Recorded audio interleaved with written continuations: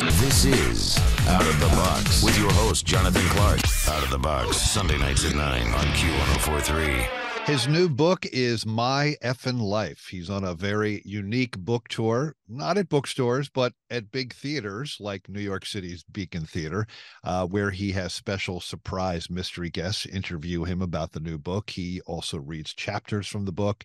He also has a new TV show that we will talk about and get all the info on him right now at rush.com. He is the world famous, the legendary Geddy Lee from Rush. And I'm holding up a copy of the book here, Geddy.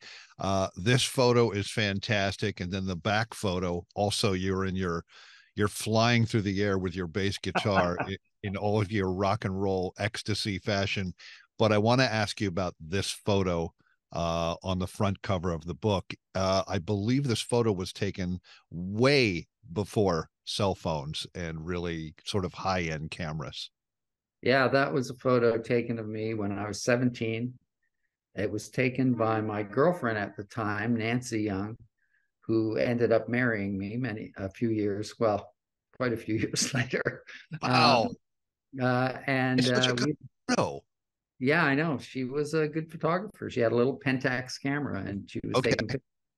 And we had only been dating for a few weeks, and that was at a park near her apartment, not far from where I live today, actually. So it's been in my home forever. And when I was looking for a photo for the cover, I thought, I like that one because Nancy took it. Well done, Nancy. And, Paul Rudd was your surprise mystery guest / moderator at the Beacon. For those that don't know, tell us how you became friends with Paul Rudd. I mean, I know, but tell our listeners and viewers how that relationship sort of came together. Sure. Well, I guess I can't remember what year it is. I wrote about it in my book, but my memory's not that great today. A number of years ago, I think it was 2003, something around there. We got contacted by the representative for director John Hamburg, who was doing a film. And the way the film was pitched to us, it was like, there's a film about two guys who love the same band. And there's only one band that will work for this movie, and it's your band. And we please would like you to read the script and agree to be a part of this, because there's no plan B. There's no other band that has a fan base like your fan base. So we were in a zone where we were trying to do things differently. We had just come out of a long hiatus due to Neil's unfortunate tragedies that rocked his world. And so we had a very casual, upfront attitude, and we sort of decided that things that we would normally say no to, we were going to say yes to. So we said, is this a comedy? And they said, yes. I said, okay, we'll do it. And the film, of course, is I Love You, Man. And we scheduled it between two gigs we had in LA. And we pulled up to the small theater they had rented for us to play our song. And Paul and Jason Segel were supposed to go through all these antics while we were performing. And the minute we walked in, there was just some kind of connection between Paul and Jason and the band. And we all got along so well. It was like a mutual appreciation society. And we were telling stories and in between takes. And Rashida, who was also in the film, she was also wonderful. And everyone treated us so well. And they were, I think, kind of fans of the music. And they were, I think, a little surprised we were so amenable to spend the day with them. But anyway, that's where our friendship began. And then it became known to me that he was very good friends with one of the violinists that was going to be on our Clockwork Angels tour, Johnny Dinklage. And so through Johnny, we started, connecting more often and hanging out sometimes when we were in New York. And Paul invited us to one of the premieres for the Ron Burgundy sequel. And then he came out on the road sometimes. And one night he even came up on stage and conducted the orchestra behind us. And so we've had a lot of fun together doing all kinds of things. And when we were starting here in New York, I just thought, wouldn't it be lovely if he was around, and maybe he would consent to coming out and working for me for a night. And of Right. course, he said yes immediately. I mean, he is just, what you see is what you get with Paul. He's just the nicest human being you want to meet. There is a story in the book that is really not well known, and I didn't know this, that at one point Geddy Lee was actually asked to leave, was kicked out, whatever you want to call it, of the band Rush. Now, why did that happen? Well, why is a tough question to answer for me, because I was the one that was kicked out. Um, but what happened was they had just gotten this new manager. John Rutsey was sort of the leader of that band of early Rush. Really, I mean, we're talking really early Rush. And this fellow named Ray Daniels was just, kind of trying to make a living being a booking agent. And he approached us to be managed. Now, I knew nothing about that because he was talking to John. And I guess somewhere between John and him, they decided that they could use a better front man for some reason. So I told the story last night. I was walking to rehearsal one day, and the keyboard player in the band at that time was actually the brother of my now wife, Nancy Young. So he was in the band at the time. And they tasked him. He was the nicest, most innocent guy. And they gave him the job to break the news to me and to basically lie to me and say the band had broken up. And so I ran into him on the way, and he was shuffling his feet and telling me the band had broken up. And I was just kind of stunned by that. And anyway, the next day I called around musicians and started a new band, and they became a band called Hadrian. That did a total of 2 gigs before they completely fell apart because they were really bad. And then a number of months later, I got a call from John Rutsey asking me to come back into the band. And of course, I said yes, because I really missed Alex. I missed playing with Alex. And, he's been my BFF from the time I was, 16. So that was a good decision, I think. I think so too. But there was a point during that, sort of hiatus, if you want to call it that, when you were not in the band. There was one night where, on the same night, a legendary artist was playing that you had bought tickets to see. On the same night, this other band, what was it called? They called themselves Hadrian. Hadrian. Yeah.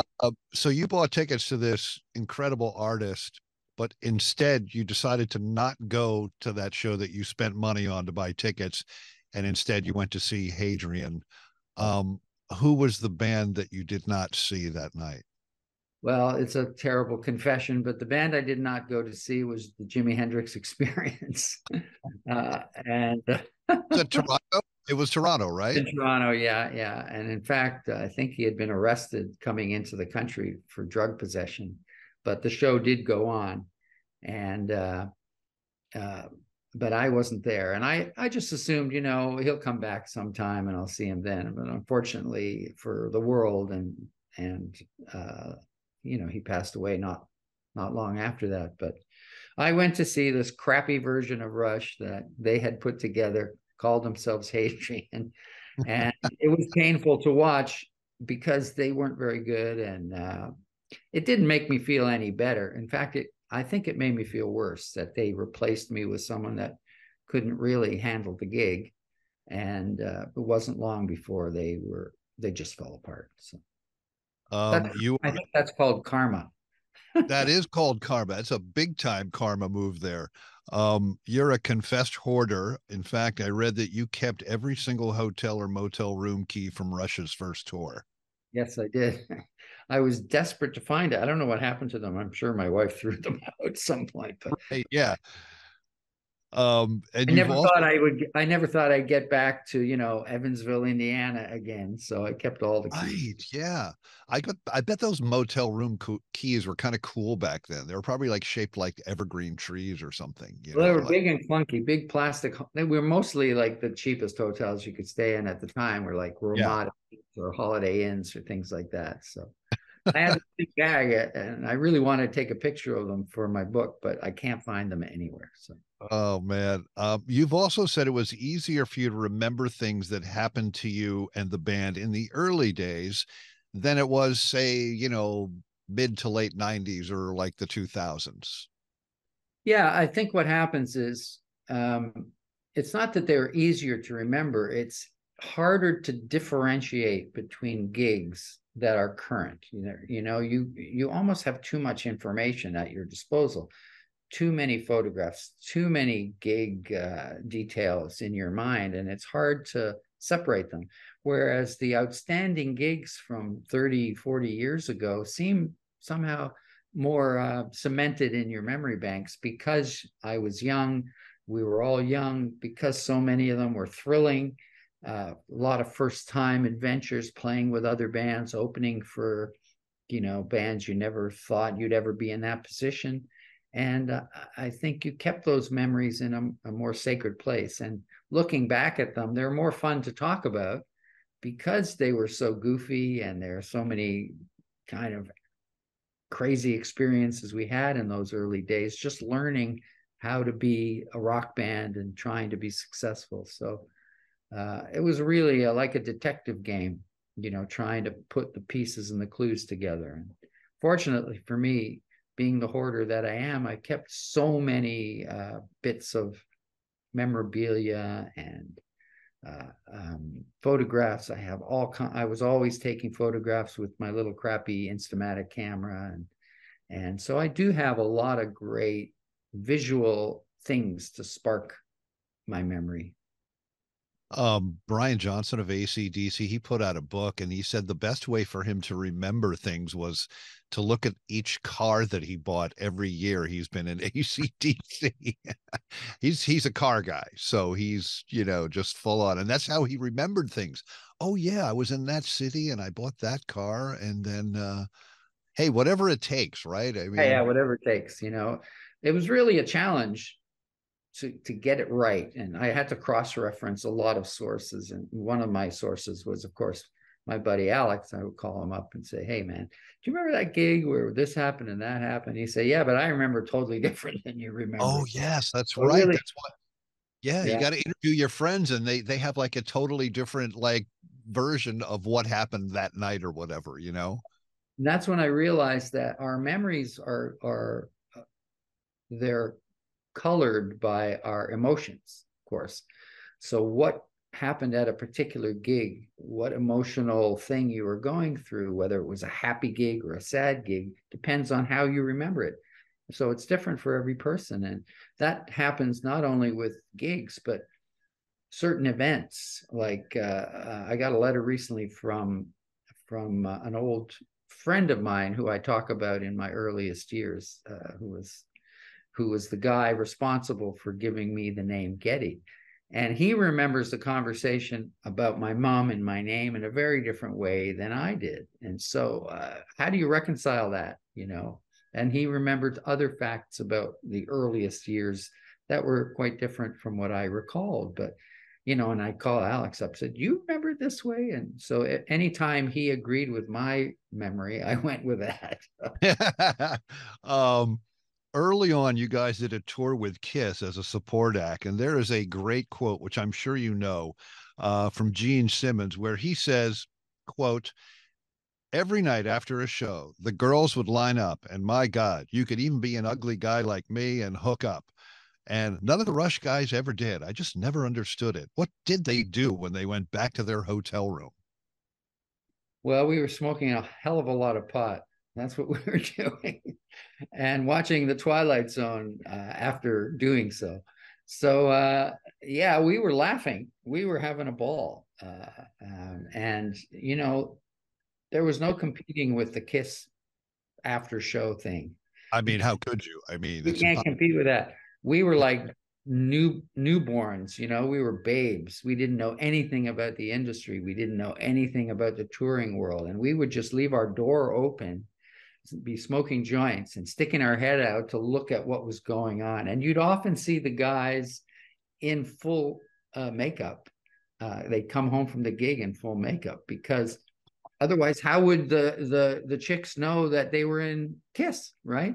Yeah, Because I'm this guy, I'm that guy. Yeah, yeah, yeah. I'm Gene Simmons. Yeah, right. But yeah, so it was a circus every night, and it was really fun to watch. Tell us about the Taylor Hawkins tribute last year, because it looked and sounded amazing. What are your sort of fondest memories about that?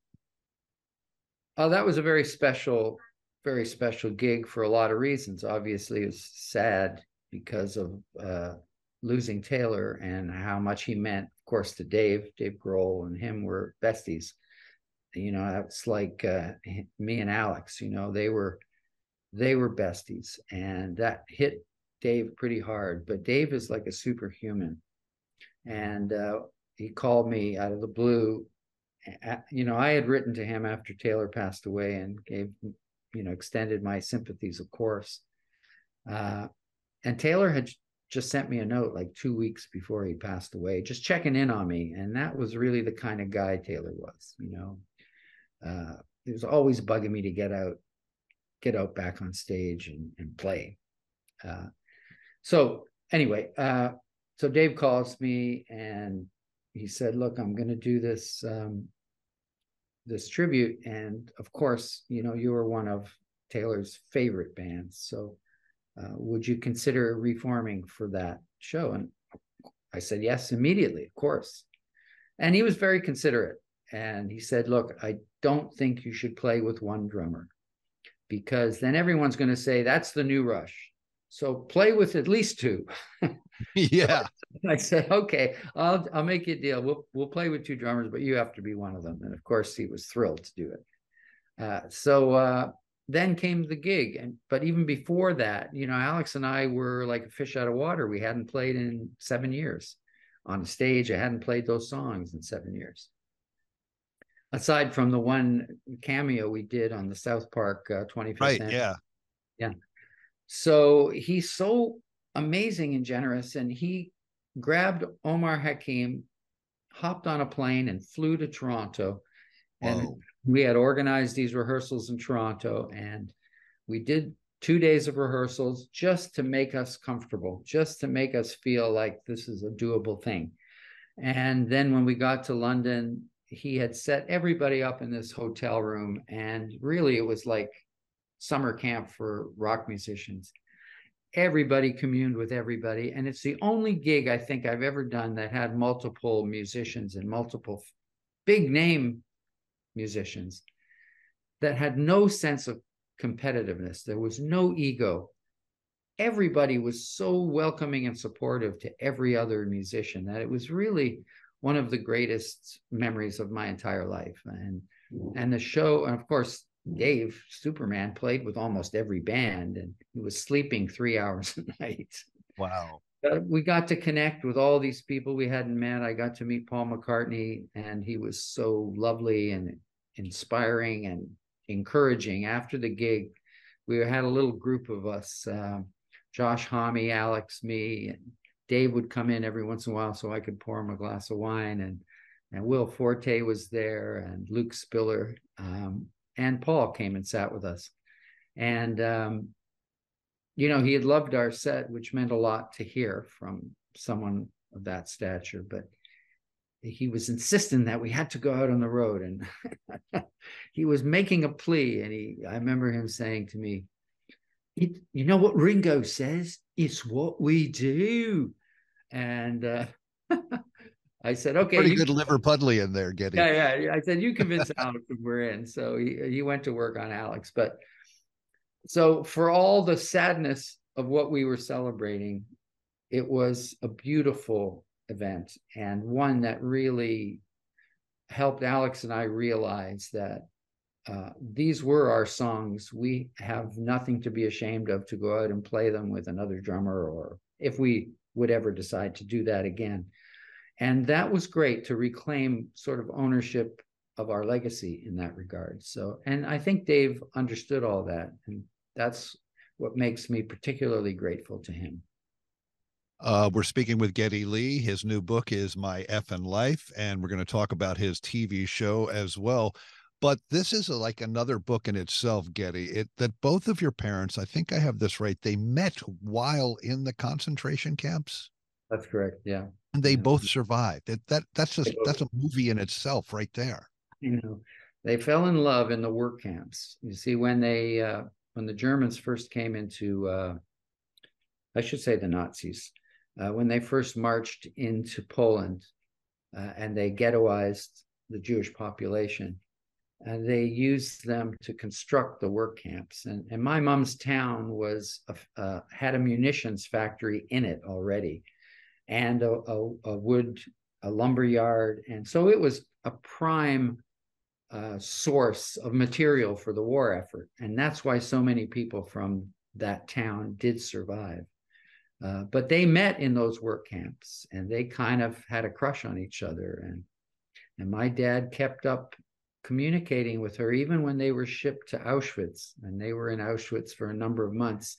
And he was in the men's camp and she was in the women's camp. And my dad would do things like send her shoes, that he would bribe a guard to carry shoes to her, and little things like that, so that they had fallen in love, which in the most unlikeliest of hellholes. And so after the war, of course, the first thing on his mind was to see which parts of his family were still alive. But more importantly, he wanted to know if my mom was still alive. And of course, he did discover that. And then he, hitchhiked across Germany. He had been liberated in Dachau, and my mother had been liberated in Bergen-Belsen, which is a few hundred miles away. So he thumbed his way across Germany and walked into the camp. And the rest is history. And of course, in short order, they got married right in that camp. Yeah. Unbelievable. Yeah. Geddy Lee is with us. We're speaking about his new book, My Effin' Life, and also his new TV show that we're going to talk about in a second. Geddy, Keith Richards talks about his love of Charlie Watts.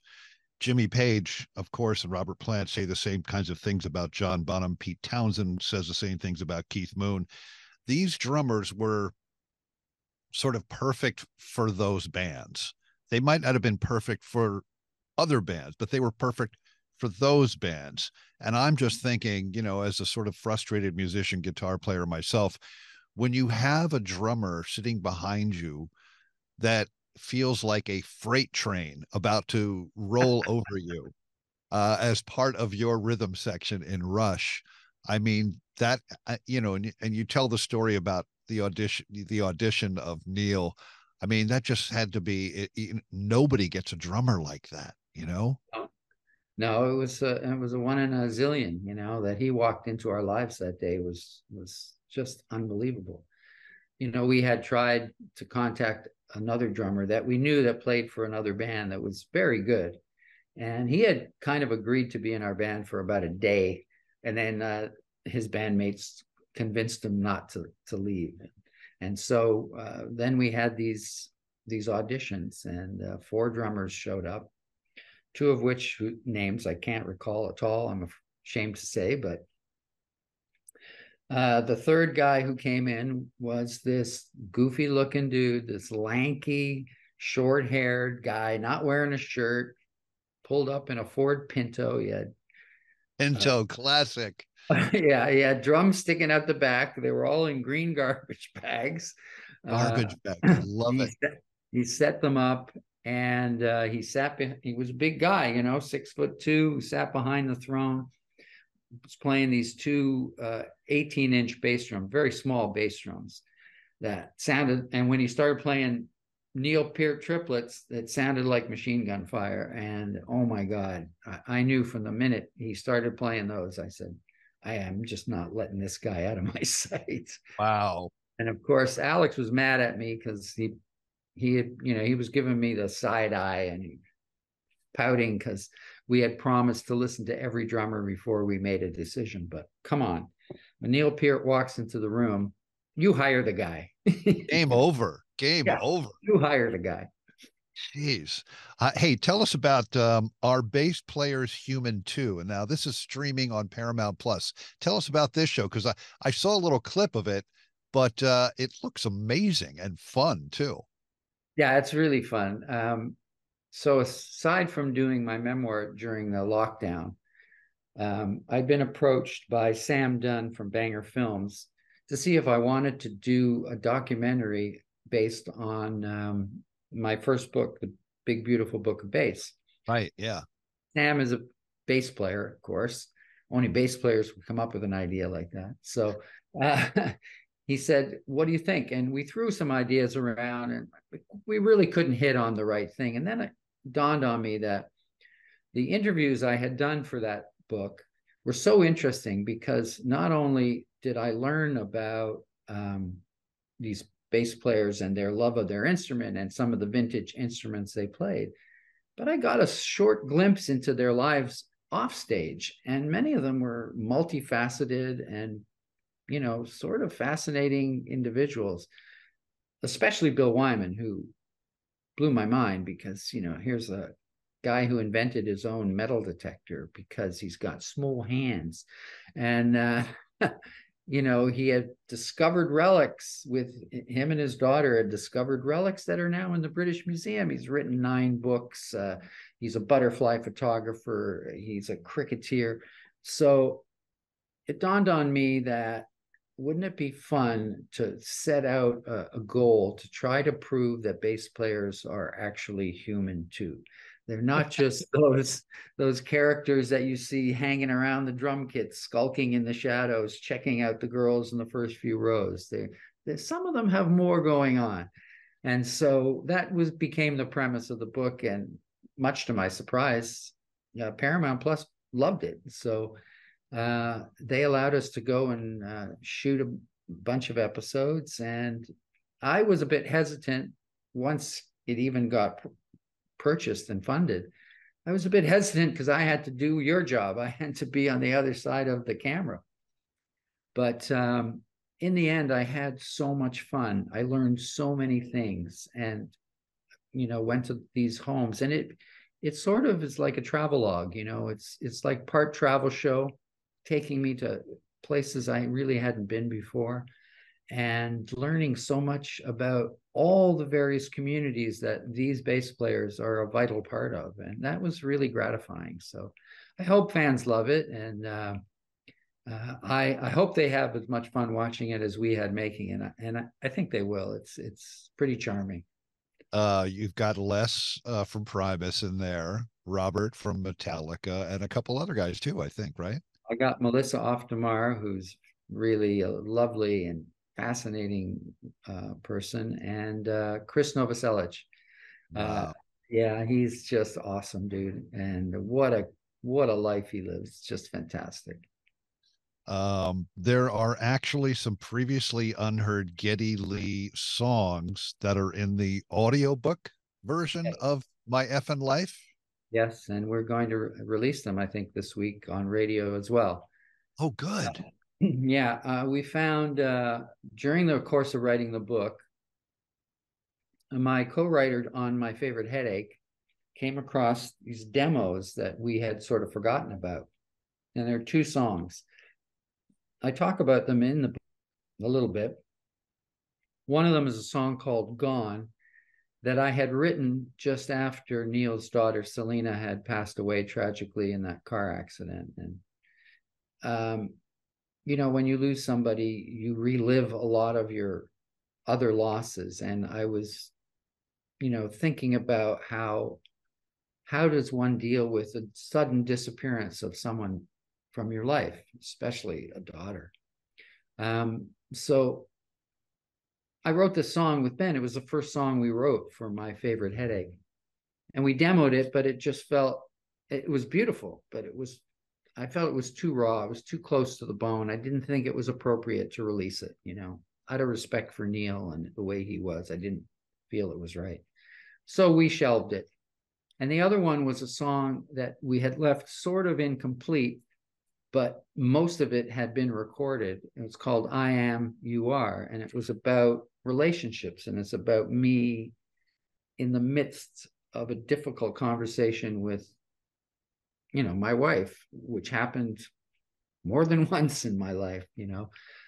So I think the personal nature of that made it also maybe something I wasn't prepared to follow through with. But hearing them last year, when I discovered them again, it was like, wow, I was amazed how they stood up. And so I asked my friend and part-time Rush producer, David Bottrell, to come in and have a listen to them. And he came over and sat down, and well, he loved them, and he loved how raw they were, and he loved how honest he thought the vocals were, very different from the other things that are on the album. And he just said, leave it with me, let me play with them and see if I can clean them up, you know, without changing too much, because he didn't want to lose all the guitars original, my vocals were original. They were done almost 24 years ago.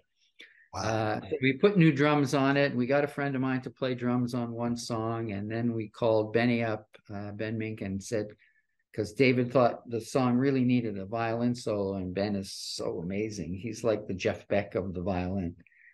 And he just pulled off a corker of a solo. Anyway, he mixed them and sent them to me, and I was really shocked. And it really lifted me up and made me remember how much fun it is to make records. And so they're on the audiobook, and they will be released to radio and this week. And I hope people get a kick out of them. I call them the lost demos.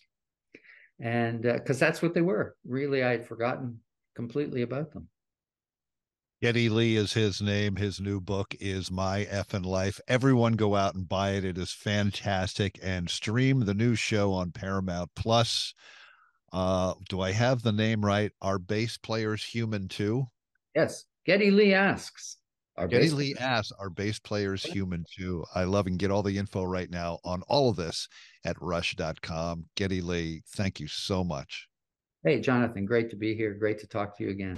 This is Out of the Box with your host, Jonathan Clark. Out of the Box, Sunday nights at 9 on Q1043.